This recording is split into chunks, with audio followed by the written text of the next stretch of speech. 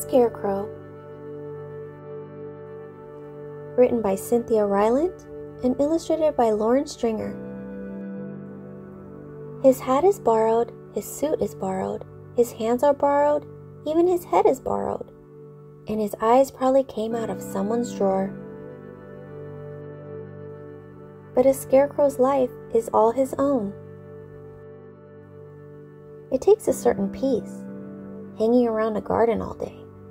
It takes a love of silence and air, a liking for long, slow thoughts, a friendliness toward birds. Yes, birds. Crows, grackles, starlings, jays. Ask them how they feel about a scarecrow, and they'll say, lovely.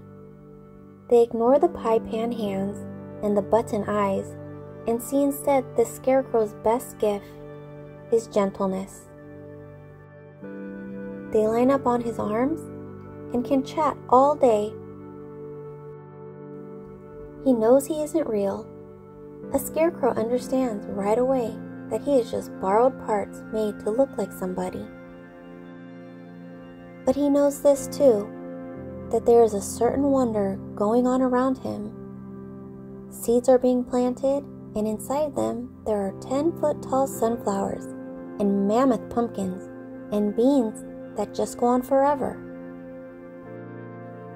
And though the scarecrow knows that he can as quickly be turned back into straw and buttons as he was turned into a man, he doesn't care. He has been with the owls in evening and the rabbits at dawn. He has watched a spider work for hours making a web like lace. He has seen the sun tremble and the moon lie still. The scarecrow doesn't care what he is made of or how long he might last, for he has been a witness to life. The earth has rained and snowed and blossomed and wilted and yellowed and greened and vined itself all around him.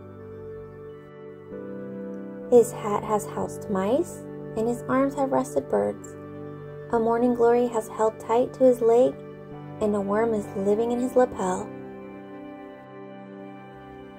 There is not much else a person might want, and the scarecrow knows this. He doesn't mind that there is always a smile on his face, or that his eyes are always open. He doesn't mind being up high. He doesn't mind staying there.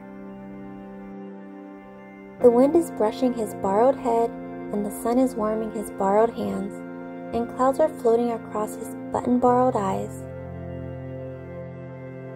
The scarecrow is thinking his long, slow thoughts.